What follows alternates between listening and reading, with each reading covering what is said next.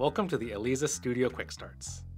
This video will cover the fundamentals of Eliza's powerful 3D room engine to create natural and enveloping experiences in an object-based environment with three key sets of reflections. Early, the first few arrivals following the direct sound. Early reflections provide us with information regarding a sound's proximity and intelligibility. Cluster reflections, the set of reflections that merge early with late. Cluster reflections impact the perception of a room's size and envelopment. And late reflections, the diffuse energy of a room response most commonly associated with the notion of reverb. The reverb in Eliza is not like an individual plugin that can be applied to every source, but instead creates a singular acoustic space for your mix. Creating, editing, and loading different reverbs can be done on the Reverbs page. You can also navigate to the Reverbs page with the keyboard shortcuts Command 5 on Mac and Control 5 on Windows. The Reverbs page is broken up into three sections: Reverb Presets, Parameters, and Levels for the master and reverb faders. As a reminder, the mute buttons for these faders are disabled when in live on-air mode to prevent any accidents in a live show.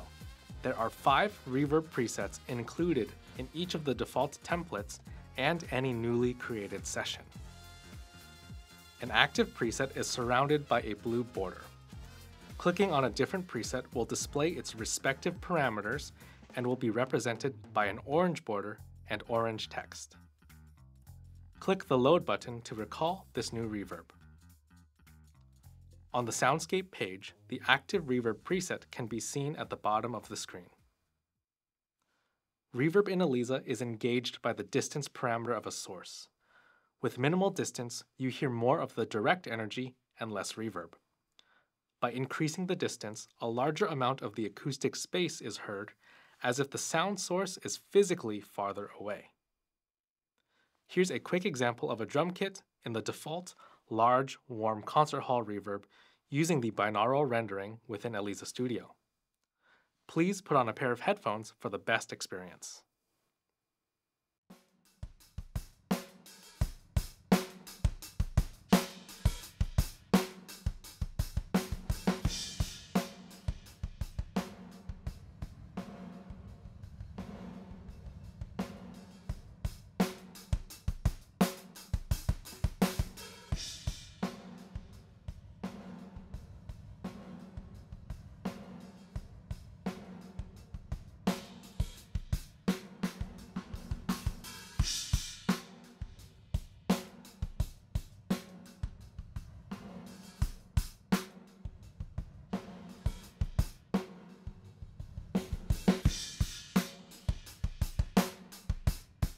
To create a new reverb preset, navigate back to the Reverbs page and click New.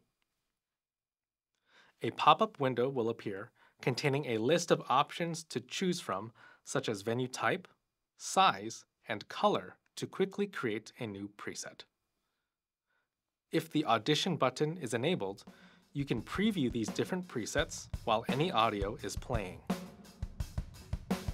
Reverb parameters can then be further modified by making adjustments to each set of reflections in time, equalization, space, and gain.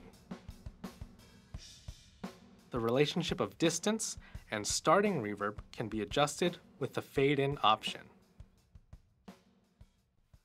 Reverb presets can also be imported from other Eliza sessions by accessing the drop-down menu next to the session name. The behavior of the reverb can vary on a source-by-source basis, which can be configured in the Processing tab of the Sources page. Turn off direct sound to hear only the reverb. The gain and high-frequency attenuation of the distance processing can be enabled or disabled. And you have the option to define how a source engages each set of reflections within the room engine. Reverbs can also be recalled with the built-in snapshot engine. When using snapshots, you can see how many instances a reverb preset is being used in multiple snapshots. Reverbs can also be recalled through OSC or MIDI program change commands. For more information on the room engine and source properties, please refer to the detailed help file. This has been the Eliza Studio Quick Start for Reverbs.